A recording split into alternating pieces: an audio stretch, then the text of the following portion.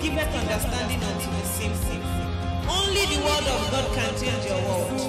As you listen to this broadcast by Christian Information Network Ministry, your world shall change.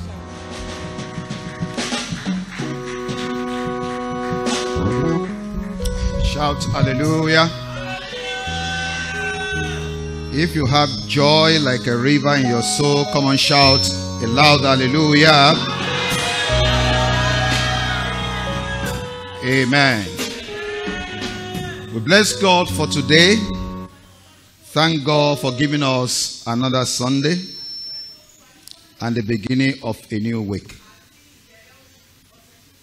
You are welcome in Jesus' name. Let's have a seat.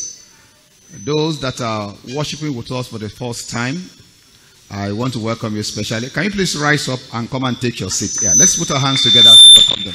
Ushers, lead them to their seats. God bless you. We are glad to have you. Thanks for coming. May you be richly blessed in Jesus' name. Amen. This month is a special month to you, to me, to us, in the name of Jesus. The Lord will do outstanding things in your life. If you believe, say a louder amen.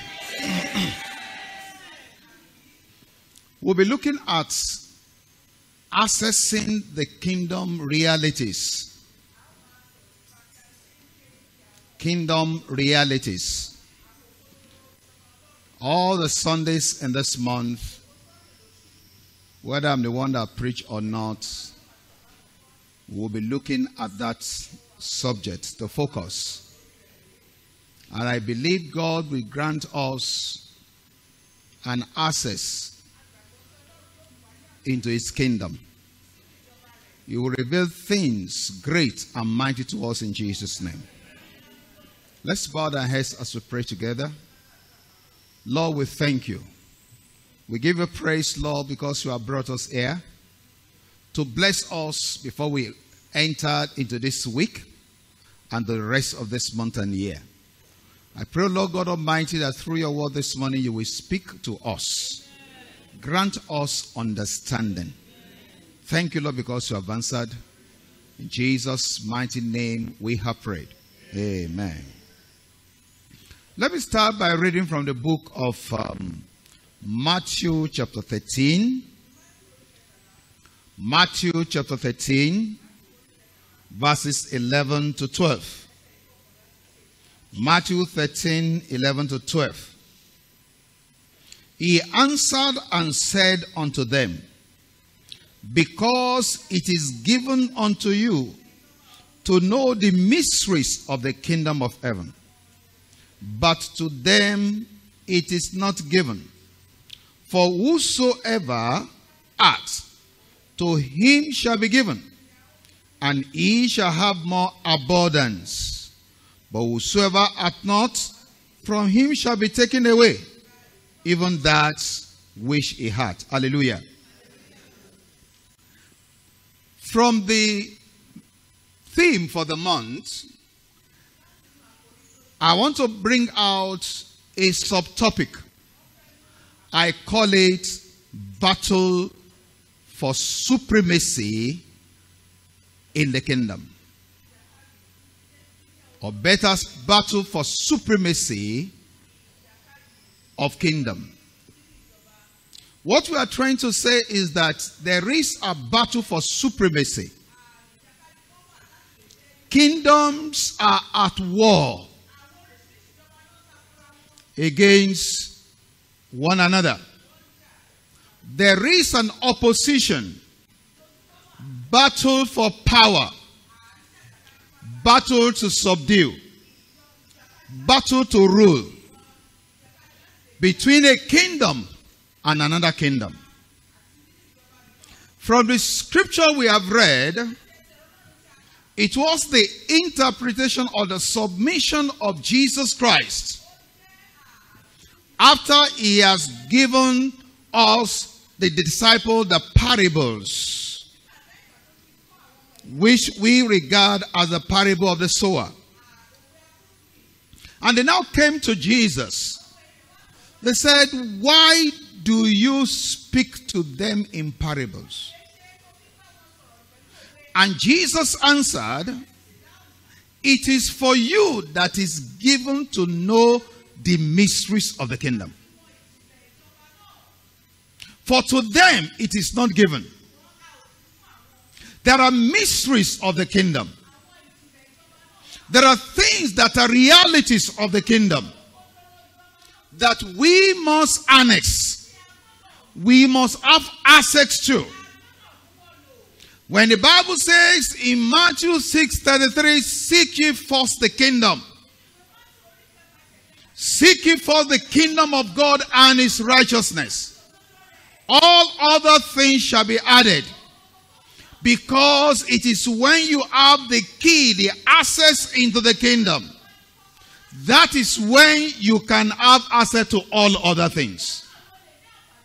When you gain access into the kingdom, then you'll be able to benefit in the realities, the provisions that are made in the kingdom. Hallelujah.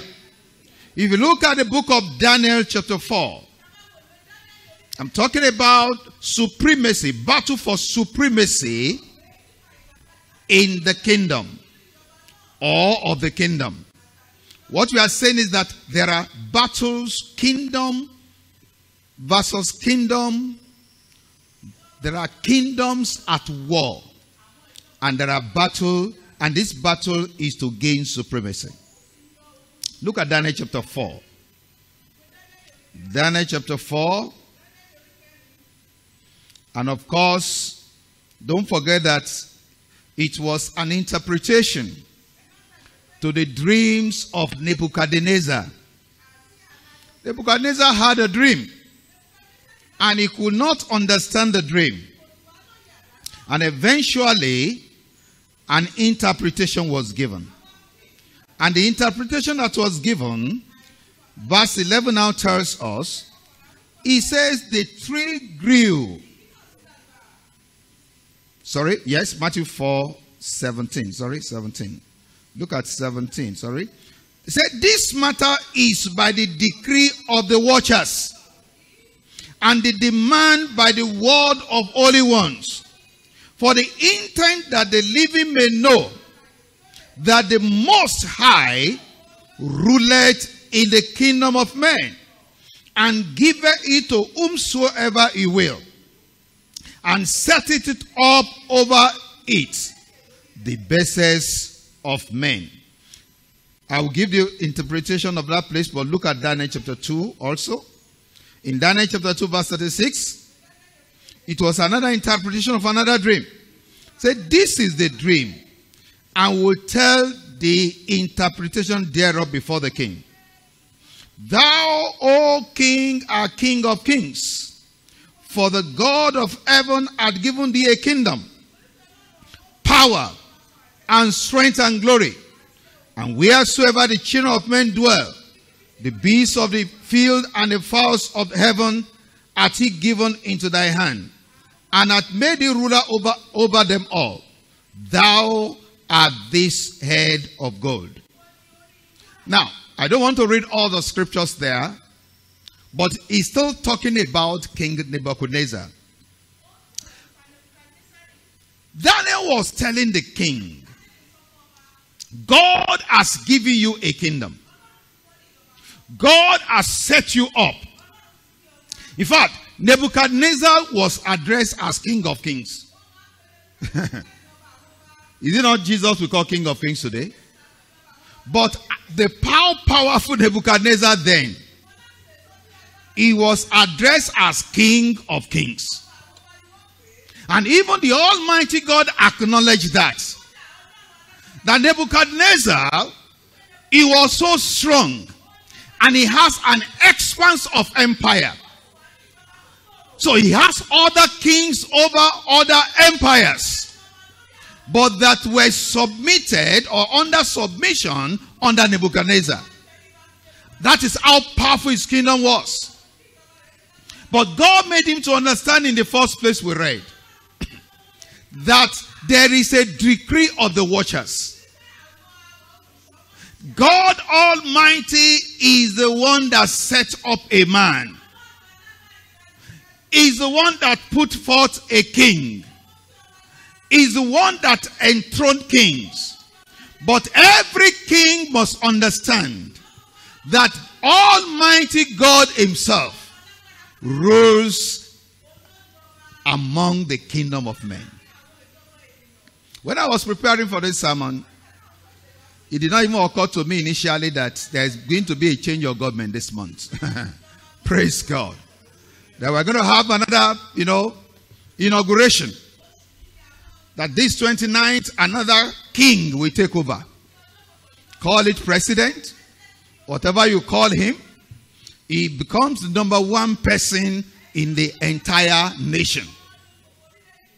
When he coughs, his cough is not ordinary.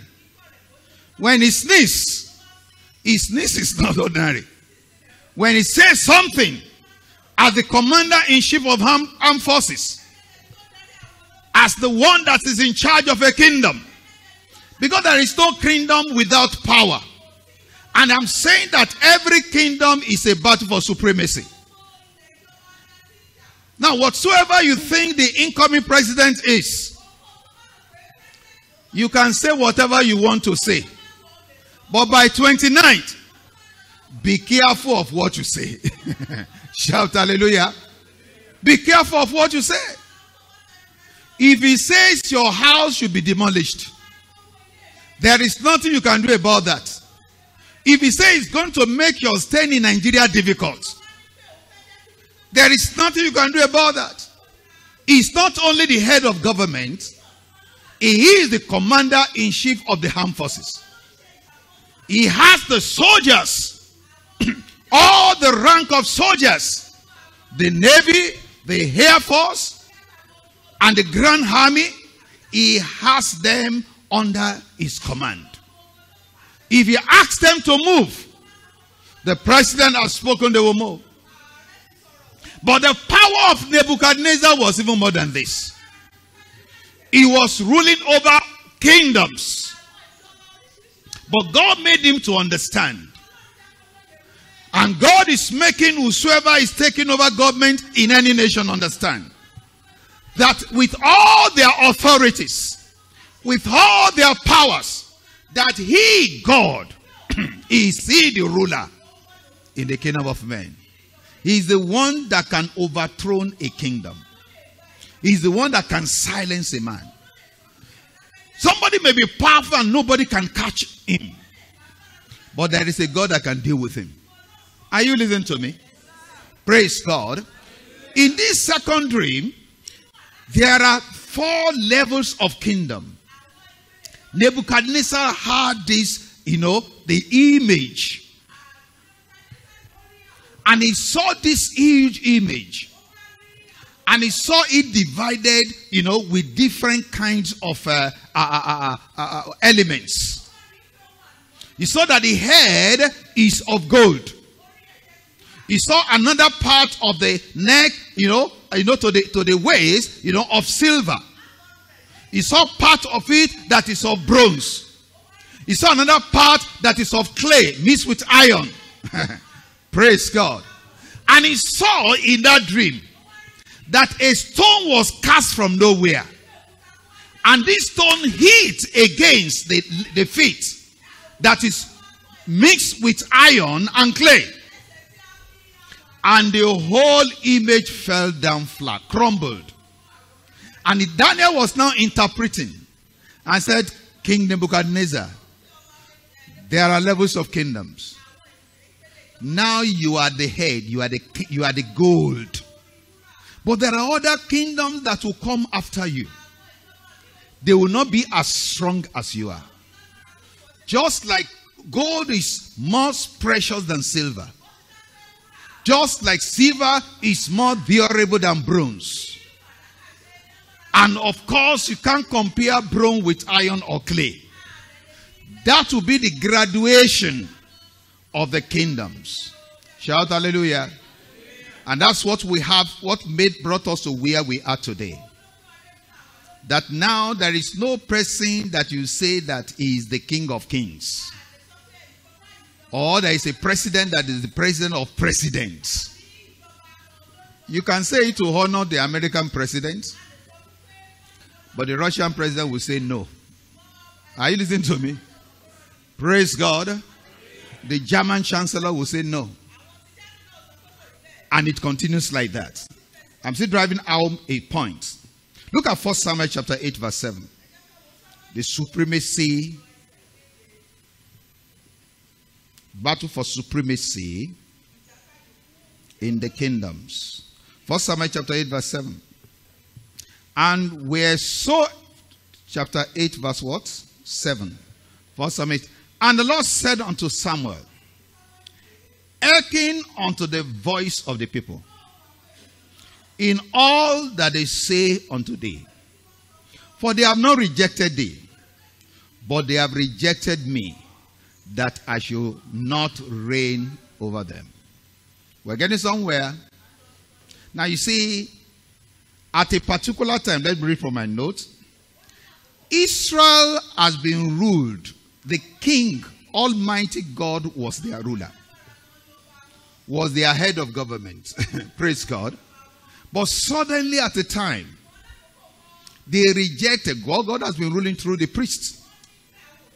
Israel now sought for constitutional amendments by asking for a king to rule them, like other nations, but not to be led by God through the priests, who always led them either to war or govern the affairs of the nation.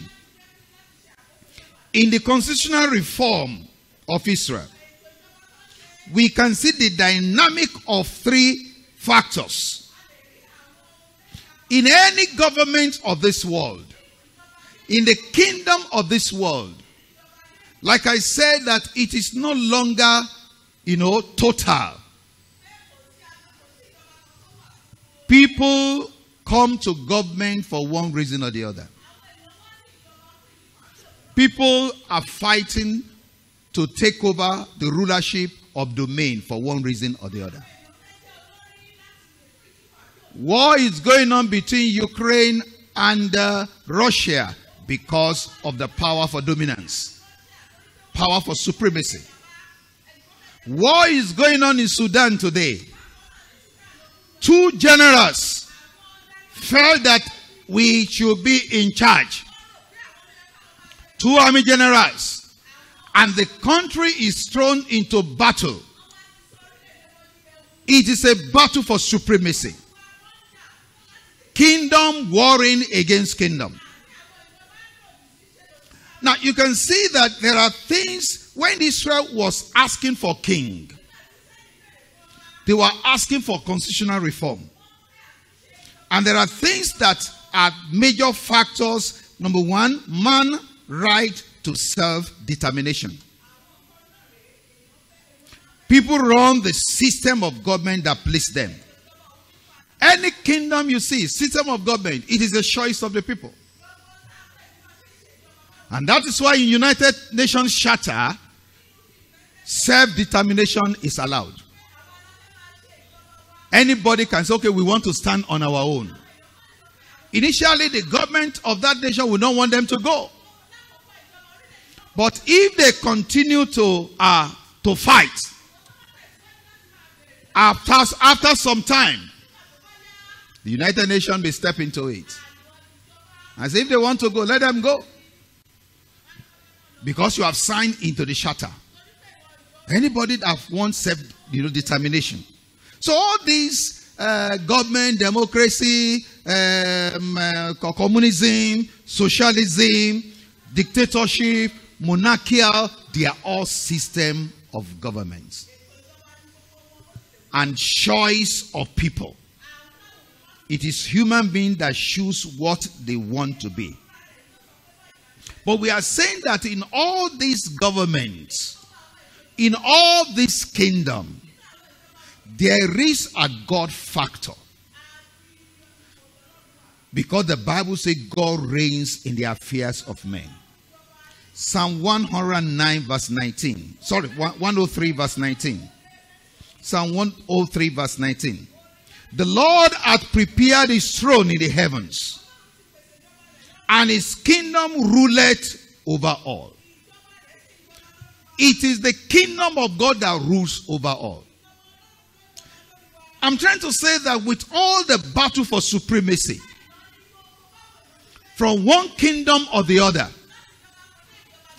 one nation against another, one group of people against another, one court group against another. Because you don't know that, you see, people that join court, why do they join court? They want to have supremacy. They want to have a control. And the funniest thing is that by the time you join a court, after some time you learn that there is another court that is stronger than the other one. And you want to go and join that one. And from that one, you know there is another Supreme Court. And that's why people that are seeking for power, they will continue to go deeper and deeper into the world of darkness. They will continue to go deeper into the world of darkness. But for those of us who are children of God, we don't know what God has given to us. Talking about the realities of the kingdom. That there are things that are benefits. That we have a kingdom. We belong to a kingdom. A kingdom that is supreme. A kingdom that is over every other kingdom. If you don't understand this kingdom, you will not be able to enjoy the benefits of the kingdom. Shout hallelujah. I say shout hallelujah. Now, you see, people are, everything you see in the governmental system of the world, it is just all efforts to have control.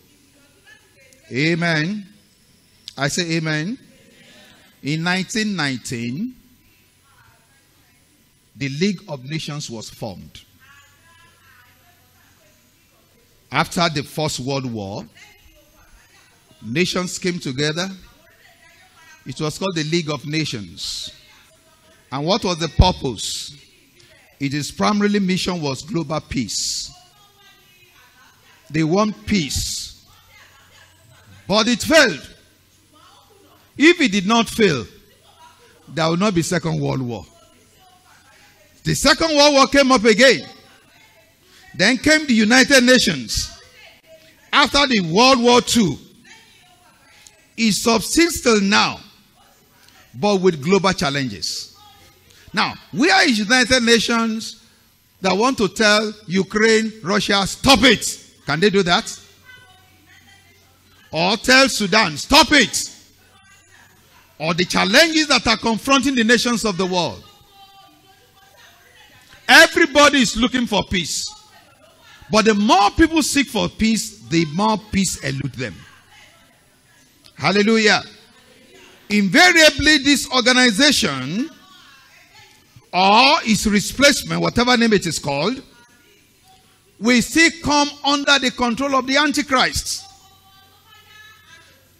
The Antichrist will now be the one that will be in charge one day. Revelation chapter 3 verses 1 to 6 confirms that. And that's why the Bible says that even by now, there is spirit of Antichrist. There is spirit of Antichrist. So we must understand that the Antichrist is going to be the supreme general one day of the world. And the spirit of Antichrist is already at work. Is already at work. Satan will influence the nations against God and seek to annul his sovereignty. Everything that the devil is trying to do is to pull down the authority of God. And you see things happening. Hallelujah. Praise God. Maybe if you don't listen to news, it's good to listen to news. At least listen to the world news once a day. Or read news. There are young people today that all the Android phone, they will never read news there. It is only WhatsApp and chat and Facebook and things like that. And there are nations. When you read the world news, you begin to see the prophecy of the Bible coming to fulfillment. Prophecy is coming to fulfillment. Shout hallelujah. I was reading a news of a person that was arrested. Yeah. Yes, I look at it, of how police, I think in Germany now, came to take a child, a boy from his parents. Why? Because the parents taught the child that transgenderism and homosexual and things like that it is against the doctrines of the religion. That's against the religion. That it is wrong. And because maybe that boy now said that. I don't know whether we have abortion in this church.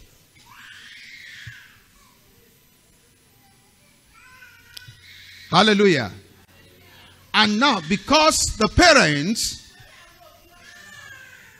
because they taught the child the boy, about a 5 or 6 year old boy. Maybe the boy get to school and now said that to change to another gender, you want to be a girl that want to be a boy that want to be a girl, all right? Or almost that all this thing they are wrong. That is against the faith. Police came to the house to take the boy from his parents. Hallelujah. Not to arrest, not because they want to arrest the child. But they said the parent is teaching the child the wrong thing. What is against the policy of government. So they took, you don't know what it means to take your child away from you. To go and give your child to another person. And you may not see that child anymore. In this our world. And you said the Antichrist is not at work already. That the spirit of Antichrist is not at work. It is happening from one nation to the other. There are some things you cannot say in America. You can't say it in Canada. You will be arrested. Hallelujah. We can preach anything in Africa. Thank God for Africa for now. Amen. That we said no to homosexuality. No to lesbianism. No to this. No to that. You can't say you are a boy or a man, you want to become a girl. No. Oh, you are a man, you want to marry another man. No. You are a lady, you want to marry another lady. No. But all those countries that I'm talking about, even the church is being threatened. If two guys are in your church, if they say they want to marry, if the pastor say, I'm not going to marry you, they will go and report the pastor to the government. The pastor will be arrested. And said, why should you know you not marry two man and man together? That you are not following the law of the land. You are doing contrary to the law of the land. That is the world we are living in. Shout hallelujah. The spirit of Antichrist is already here. You have heard of, sodomy. In the days of the Bible. Long time ago. Over 3,000 to 4,000 years ago. The same spirit that was operating in Sodom and Gomorrah. That made God to destroy Sodom and Gomorrah. Is the same thing that is still going on now. And that is why you see, we are saying the Almighty reigns in the affairs of men. God will judge. God will judge. Something will happen. Nation will continue to crumble. God will show himself forth. as the Almighty God. You saw what happened in Brazil not too long ago? What happened in Brazil? They had a carnival in a particular part of the province in the country. And they now have, they have an idol that they are celebrating. That is Satan. They now make Satan as the God that they are worshiping. They now pick somebody like Jesus and take some people are demons. They were now beating that person on the streets. Making jest of Jesus. Making jest of Jesus. And say Satan is the king. Satan is the ruler. Satan's supremacy. When they were doing all this, making jest of the Christian faith. Running down Jesus. All that Jesus suffered to establish his kingdom. For him to reign on earth. So that men might be redeemed back to God. They were doing all this. It was a big carnival. After they finished their own. Few weeks after that. In that same province. Rain began to fall. Flood began to came up. Until their house was submerged. The thousands of people died. The rain that could not be stopped. In that same place. Where they did all that, the rain, the flood destroyed. They were submerged. Their houses were submerged. Until those who are Christians began to pray and say, God have mercy. Shout hallelujah. God reigns in the affairs of men. Why am I starting off like this? I want you to understand when we talk about the supremacy of the kingdom. There is a battle for supremacy. But this kingdom we have now, which belongs to our Lord and Savior Jesus Christ, which also find ourselves in. That is where the will of God reigns. And that's why, the sovereignty of God is retained. Hebrews chapter 12 verse 28. He said, wherefore, Hebrews chapter 12, 28. Wherefore we receiving a kingdom. Wherefore we receiving a kingdom which cannot be moved. There is a kingdom which cannot be moved. Like the kingdom of Nebuchadnezzar that later crumbled, that was destroyed. And God showed supremacy to the extent that for a period of about 7 years, that Nebuchadnezzar was eating grasses in the bush like animal. Until he acknowledged that God reigns in the affairs of men. Wherefore we receiving a kingdom which cannot be moved.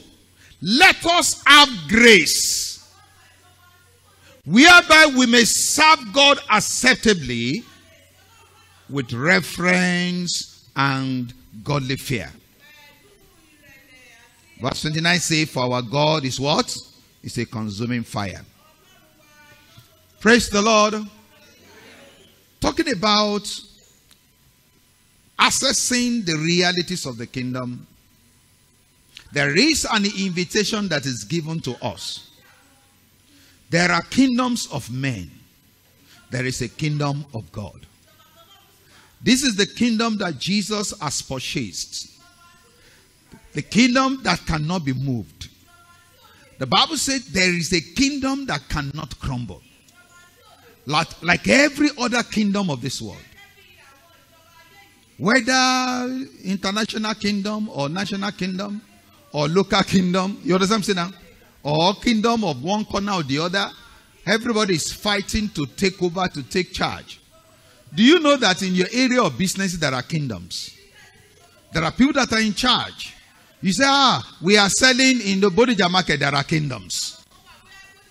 You say, okay, we are selling, our motor parts, or vehicles. There are kingdoms there. Okay, we are selling building material. There are kingdoms there. Shout hallelujah. Tell me what you are doing that there are no kingdoms that are built around it. At times they will start like society. They will start like what? A society. They say, our tailoring association, it is a kingdom. Amen. If you want to go far in that society, there are people that are principalities there. They want to show you the way. If your tailoring is doing well, if your catering is doing well, they will invite you. This lady, come. Let's show you the way.